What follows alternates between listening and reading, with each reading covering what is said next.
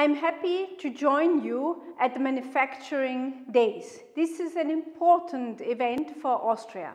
Startups play an important role for Austria and for Europe.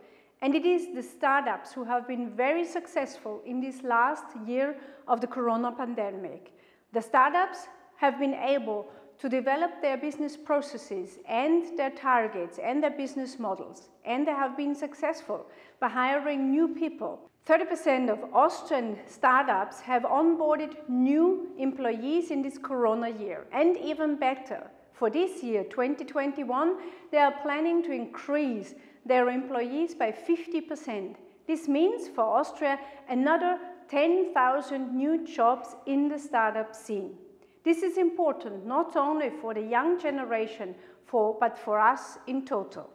Manufacturing plays an important role for Austria and for Europe, and I am convinced that we need to support companies who start manufacturing here in Austria and in Europe.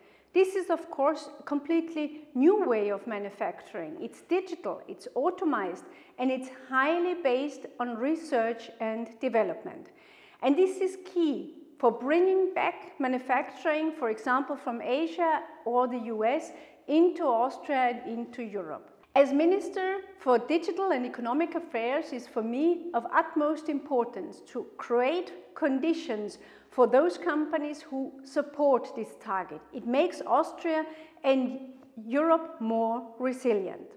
R&D plays an important role for Austria, for the startups as well as for the small and medium-sized companies and the large companies too.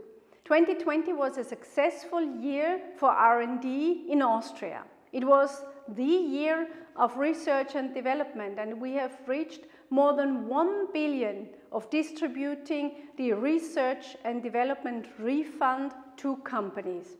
I wish you a great event for more innovation, to boost innovation in Austria, in Europe and in the world, and to find solutions for all these important questions that are accompanying us. So good luck for you and have a good day.